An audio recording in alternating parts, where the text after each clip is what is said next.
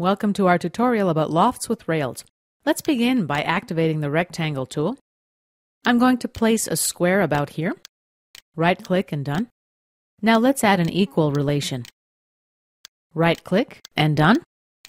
And activate the Line tool. I'm going to create a line from the bottom left corner to the top right corner of the square.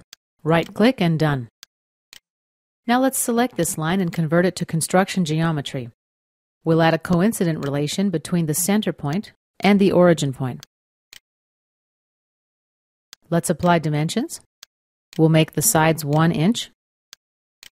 Notice that this dimension is called D0. We're going to talk about that name later. For the time being, let's just click OK and finish the sketch. Now let's create a second sketch. Let's make the XY plane visible. We'll offset by 2 inches. And take a front view. This sketch is going to be a second square. Right-click, done. Activate the Line tool, bottom left to top right, right-click, done. And let's convert it to construction geometry. Add an equal relation. And let's apply some dimensions. Remember the name of the dimension for the first square, it was D0. Well, for the value of this dimension, we'll enter D0 divided by 2. Click OK. We've created a square whose side is half the length of the big square's side. Let's add a coincident relation between this center point and the origin point. Now let's hide workplane 1.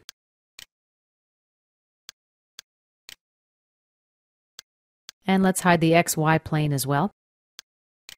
We're going to create a workplane. Finish the sketch. Plane command. Let's select this line and this line.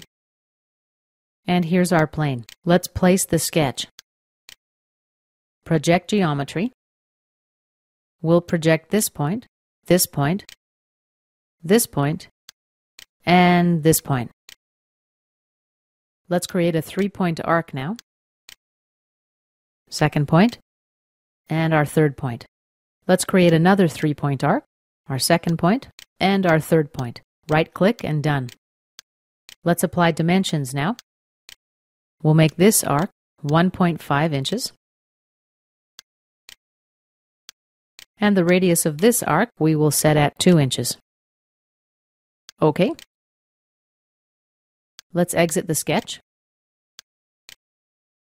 Now right-click and hide workplane 2.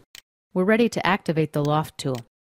Let's choose the first profile and the second profile. Now let's add a rail. I'll select this profile and click OK.